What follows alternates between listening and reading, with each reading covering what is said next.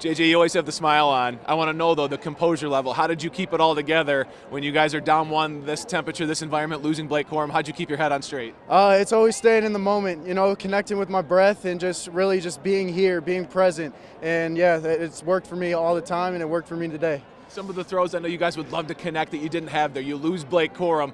When you look at this group and you walk away from Michigan Stadium here, the home schedule's done. You're 11-0 going into Ohio State. Where's your head at right now? I mean, it's in the best place it's ever been because after this game, it proves that we have a team. There's no individuals out there. We play for each other. We play our hearts out for their coaches, for the fans, but mostly for each other. And it gives me so much confidence going into next week. You can't ask for much more. 11-0. How excited are you for this one, knowing that you can put your sole focus on Ohio State? Finally.